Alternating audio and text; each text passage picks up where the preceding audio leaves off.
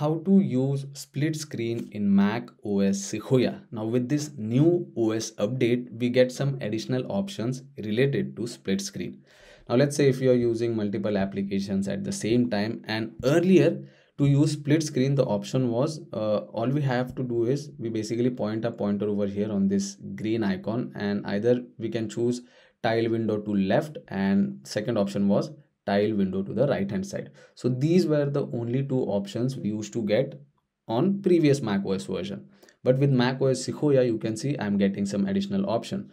So let's say if I select this third option under move and resize, what it will do is it will, place that particular window to the top side of the screen. And for the second half or the bottom half, I can choose any other application, and I can use both the application at the same time. So let's say if I want Safari to use at the bottom, all we have to do is we just have to point our cursor or pointer over here, and this time just select the fourth option, and it will take Safari browser at the bottom. So now I can use Google Chrome over here, and at the bottom I can use Safari browser. If you want to adjust the screen size, let's say if I want to give more space to Google Chrome, select that particular window, and then you get this kind of arrow to adjust the screen size or screen space for that particular application. You can do the same thing with the other application. Now if you want to exit from split screen, either you can double tap over here on this bar over here on that particular window, and it will take that application to full screen. Now if I want to make Safari browser on full screen, if I want to use it on full screen, again double tap on this particular window, and basically you will be exiting from the split screen option. So these were the option for move and resize.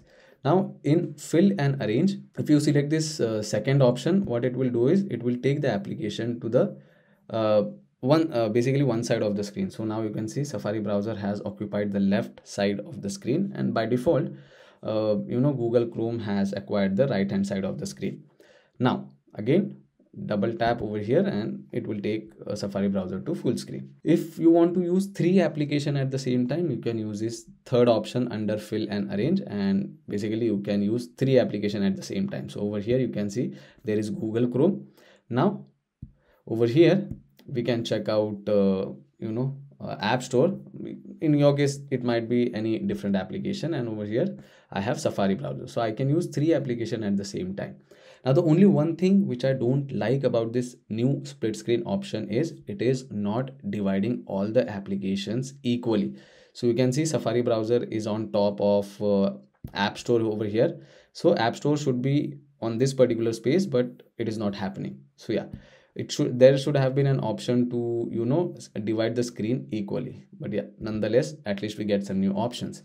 Now if you want to use four applications at the same time, you can choose this fourth option under fill and arrange, and basically you can use four applications. Now again the same thing, the screen is not divided equally, but yeah, we can use four applications at the same time on one single screen. So yeah, this is how simple it was, or this is how simple it is to use new split screen option in macOS Sequoia. I hope this video was helpful. If it was, then don't forget to subscribe to my channel. I will see you all in the next one. Thank you.